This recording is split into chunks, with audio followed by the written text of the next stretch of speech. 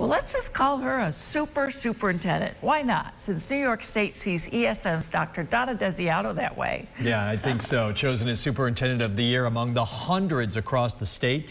News Channel 9's Callahan Marshall caught up with her at tonight's big celebration to find out what it means.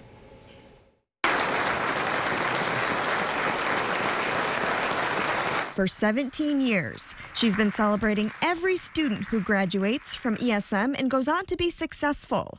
Now, it's her turn. I feel just elated with joy, with gratitude, and just overwhelmingly so proud and so just really so grateful. It hasn't been easy. She's faced many challenges, but one of the hardest was the pandemic. It was all hands on deck so students could get the best education. I can't do it alone, though. It takes every aspect of the village, the town, the county, and beyond. It takes all of us working together, and we are stronger together. Her love and passion for what she does lives in the halls of the schools. I've seen her, and I know what she did with this district, and she did take a good district, and she has turned it into a great district. And this is a very diverse district. This is a diverse socioeconomic district, and when you look at the graduation rates, they're remarkable.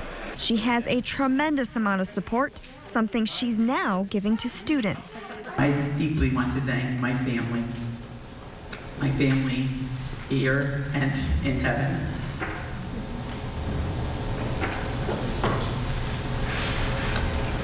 Because we get to where we are in life, it all begins with family. And she's seen how having passion for what you do can change lives. Many would agree she's living proof. In East Syracuse, Callahan Marshall, News Channel 9. Congratulations, Donna. Dr. Desiato will represent New York State as its nominee for National Superintendent of the Year. That'll be announced at a ceremony in Nashville in February.